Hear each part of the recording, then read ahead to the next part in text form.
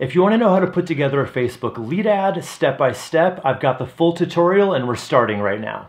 If you want to transform your website into a customer or lead generation machine, I'll show you all my best tips, tactics, and secrets to get there fast. Let's dive in.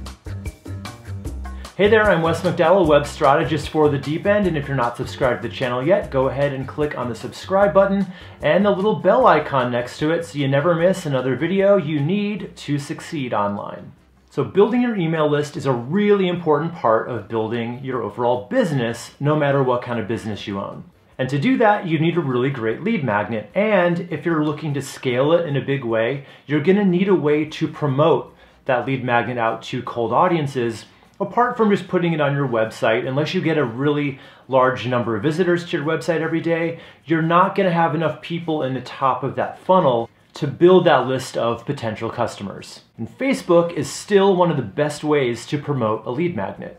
Now, in the last video, I showed you everything you need for a really clickable Facebook lead ad. And if you haven't watched that video yet, click right up here for that. But just as a recap, you're gonna need a few eye-catching images, a few curiosity-piquing headlines, and a few variations of your description text. And you're definitely going to want to get your hands on this free swipe file I created, showing you around 50 of the best Facebook ads for lead magnets that I could find. I know how important it can be to see actual, in the wild examples, so just click right up here or in the description below to get your hands on that. So today I'm going to walk you through step by step, over my shoulder, exactly how to take all those raw elements you created and actually create the perfect Facebook lead ad in the Ads Manager. And the cool thing about a Facebook lead ad specifically is you don't even really need a landing page for it. So basically what happens is someone sees the ad, they click on the button, they get a little more information about it, and Facebook already knows their name and email address, obviously, so that information's already filled in. All they need to do is press a button to confirm that they want it. Then Facebook connects automatically with your email provider like MailChimp or Drip, and it automatically triggers that automated email sequence campaign delivering that lead magnet right to them. And your new subscriber never had to leave Facebook to get it. So this is just a really seamless user experience.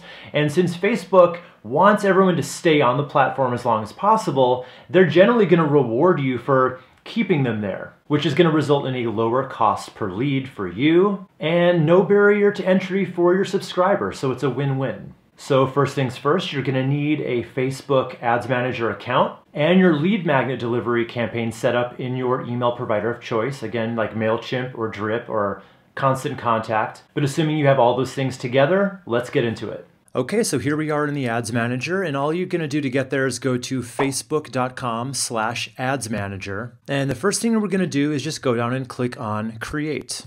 And if you've done it before, it may prompt you to use an existing campaign, but I'm just going to go and click on Create New over here. And now you're going to this is where you're going to choose that it's going to be a lead ad, not just a normal video or image ad like you may be used to. So you're going to go down to lead generation, click on that. And you can go ahead and give it a name if you want. I'm just going to leave it at lead generation for now. And I'm going to leave both of these items unchecked as well and just click on Set Up Ad Account. And I'm just going to go ahead and click Continue here. I've already got this set up.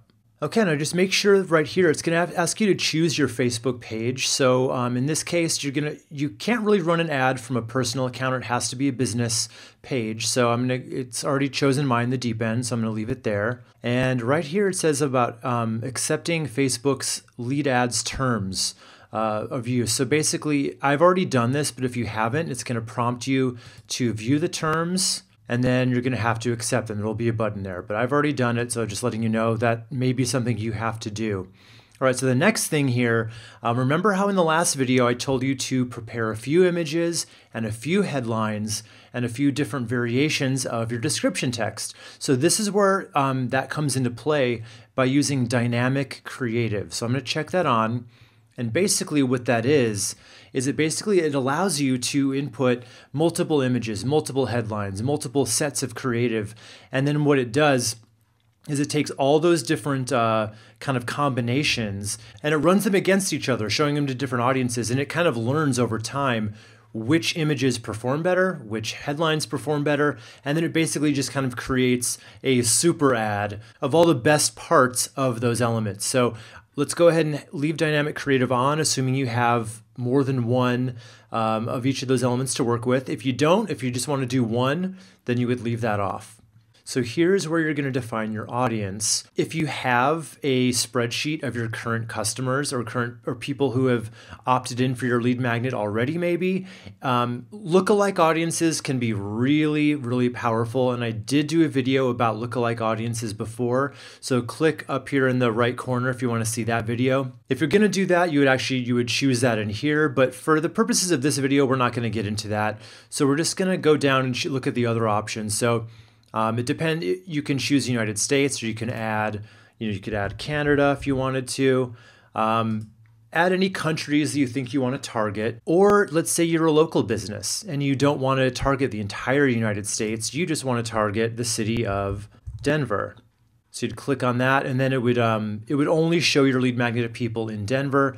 That can be good because if you're a local business, you obviously don't want to pay to market your lead magnet to the whole country if they're not going to end up becoming your customers anyway. So you can do that. I'm going to go ahead. Let's just leave it for that for now.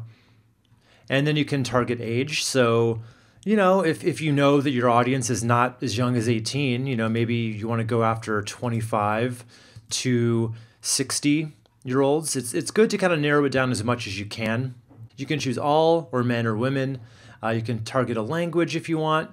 And here's where it gets interesting. So detailed targeting, this is where you're going to put in any kind of interests or hobbies or life events. For the purpose of this video, I'm doing a fake lead magnet for tax deductions. So let's say you're an accountant and you want to have a lead magnet telling self-employed people how to get all the deductions they're entitled to. So what I would do then, I'm just typing in self-employed to see what pops up. So we've got self-employment as an interest.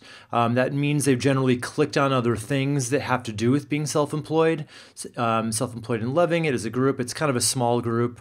I would probably just go ahead and stick with self-employment as an interest and see how that works. And then I'm going to go ahead and go all the way down and placement. So there's two options here. You can do automatic placements or edit placements.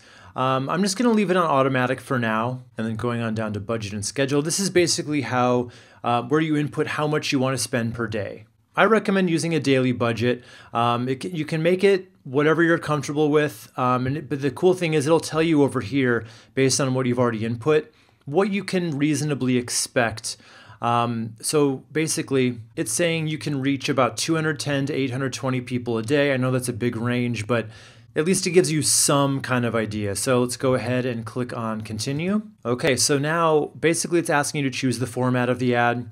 Since we've got dynamic creative enabled, the only choice you really have is a single image or video. Keep in mind though, we're going to be putting multiple images in, but it's only going to show one at a time to individual people. So to the end user, it's just going to look like a single image ad. So we can scroll down and keep going here. So basically the first thing it's going to ask us to do is to choose an image. So it's already got this one loaded up. That's kind of my profile or cover photo. I'm just going to delete that.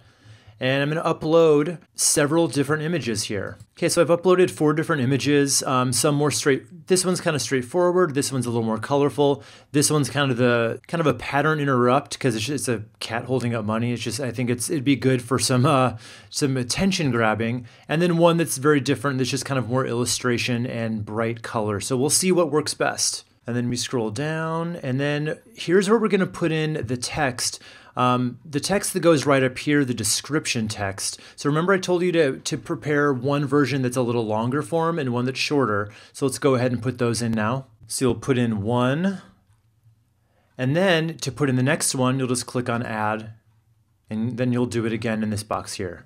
Okay, so now we've got 2 different description texts that it can run between. And then let's now do the headline. So you're going to input that right here. Just do your first one, and then click add, and do the next one, and so on. I'm doing 3 here, so then, okay, so I've got 3 different headlines here I can choose between. And then in the newsfeed link description, we'll just type something like, just download it today, telling them what to do. And again, you can do up to 5 of these. I'm just going to keep it to 1 for simplicity. And then call to action. So what I would recommend doing here is just click on learn more, because what's actually going to happen is it's going to take them to a new screen where they're going to kind of confirm it before they get access to it. So, and they've shown that learn more is generally a cheaper call to action on a cost per lead basis. They've done studies on this, so leaving it there for now. Okay, and then scrolling down. Okay, so instant forms. Let's go ahead and click on new form here. So this is what's going to happen with, so they're going to click on the learn more button, and it's going to slide up and it's going to give them a little bit more information. And then it's going to prompt them to kind of put in their email and name, except in most cases, remember, Facebook already has this information and it will be filled in already. So you've got a few options here. More volume, so it's a form that's quick to fill out and submit on a mobile device, which means you're going to get more leads, or higher intent. So this adds a review step that might get in the way of some people filling it out. But the good news is here, it's going to be a more committed group of people. So if you don't just want a high number, but you want people that are really are a little more serious, you might want to click on higher intent. But I think in most cases, just for a lead magnet, I'm going to go with more volume. So let's get right into this area. So let's go on to intro. So in the headline, just tell them exactly what they're going to get. And you can upload a new image here that it's going to be here, or it's just going to pull in the image you use on the ad itself if you don't. So I'm just going to leave it as is. And then right here, you want to put something in here too, giving them a reason. So what I like to do generally is to make this a bullet list, giving them 3 to 5 solid things that they're going to learn and benefit from getting access to your lead magnet. Okay, so I've put 3 in here. And you know what? Now that I'm looking at this, I think I want to change this headline to be a little more tied to these bullets below. So I'm going to rewrite this. Okay, so I've just changed it to inside the ultimate tax deduction guide, you'll discover, and then bullet, bullet, bullet. I think this is a really solid way to sell this actual guide. So I'm pretty happy with this. So let's go down to the next step where it asks for the questions, because right down here, it's going to ask for some pieces of information. Let's go ahead and edit this because I like email, you need that. But I would definitely recommend, instead of full name, just asking for a first name. You're more likely to get people to do it. So let's go ahead and uncheck full name and click on show more options. And I'm just going to click on first name. And that's it. You can ask any of these questions or even custom questions, but I really don't recommend it. The more of these questions you ask, you know, some people want to ask for a phone number. I gotta say, you're very unlikely to get many signups that way. So, and remember, this is just the first date. You know, this is the lead magnet. This isn't trying to get a client right out of the gate. So you just want to get people into your world, and it's enough to ask for their email and first name to do that. So then we're going to go down. So privacy policy. So I didn't really mention this before, but on your website, you definitely need a privacy policy page. There are privacy policy generators out there online, so I'll leave a link to that below in the description. So basically just, it can be a really simple page of just pure text. So you're going to want to link to that here. So get it set up on your site and then link to it. Privacy policy, and then you're going to link to it right there, like so. All right, then you're just going to want to customize the thank you screen. So this is what people see after they've actually opted in for your lead magnet. So what some people do here is they actually make this button be a direct download to the lead magnet, which you can absolutely do. So what would happen is they've signed up, they've given over their information, and now you have access to that on Facebook. You can download that as a spreadsheet. So in that case, you know, this button would say download, and then you would just type in download in the button text, and then you would actually link right to your lead magnet from here, which is fine. That's one way to do it, and it's certainly the easier way to do it. So people have given their information, and then that exists on a spreadsheet on Facebook that you can access periodically and add these people to your list. However, the way I like to do it is I actually like to sync this with my CRM, which is like MailChimp or Drip is what I use, or Constant Contact, one of these things, where it automatically feeds that information into your CRM, and then it fires off a campaign emailing them the lead magnet. Here's why I prefer that method, because what you actually kind of want to do is train your leads to know to open emails from you. And when they open up that first email, it's actually a signal to a lot of email providers not to put your future emails in the promotions tab, but rather in the inbox. It requires an extra step that I'm going to touch on in a bit. So to actually have them download it here, again, is the easier way of doing it, but it's not the recommended way. What I actually recommend doing is letting them know it's going to be emailed to them. So I would actually recommend letting them know that right here so that nobody's confused. So just let them know that the guide's going to be emailed to them, and then I would change the button type to it could be view website, and then you can send them to your website after that, or whatever you'd want them to do. If you have a certain page on your website you might want them to see, or even a blog post, go ahead and put it here. And then you just put the link to that right there, just like that. All right, then when you're done, you're just gonna go up top and click on finish. But now if you're actually going to hook that form up to your CRM, like I mentioned, this is what you're gonna do. This is how I'm gonna get you started down the right path anyway.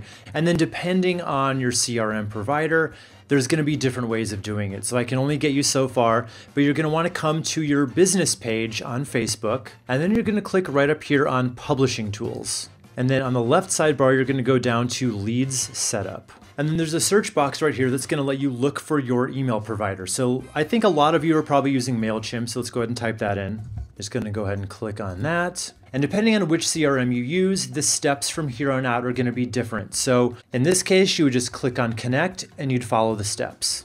Now it can get a little technical from there, but as long as you follow along with the steps for your specific email provider, you should be able to get all the way through it in a pretty seamless way. So if you have any specific questions about that part of the process, I'm probably not gonna be able to answer it for you because I only know drip, and if you have anything else, it's gonna be a different story. But basically, if you do run into any hiccups along the way, just get in touch with your email provider's technical support via email, and they'll be able to walk you through the process and get it all finished for you. Now I want to hear from you, and I want a few brave people to actually leave in the comments below what's the name of your lead magnet and what type of lead magnet are you going to use. That way other people can kind of see what other people are doing, and people can learn from your example. So leave that below along with any questions or comments you have about this video, and I'll answer every question I possibly can. And if you're not subscribed to the channel yet, go ahead and click on the circle icon right over here to subscribe. And remember to get that swipe file of all the best Facebook lead magnet ads I could find. Go ahead and click this box right up here. All right guys, Wes McDowell for The Deep End, and I'll see you in our next video.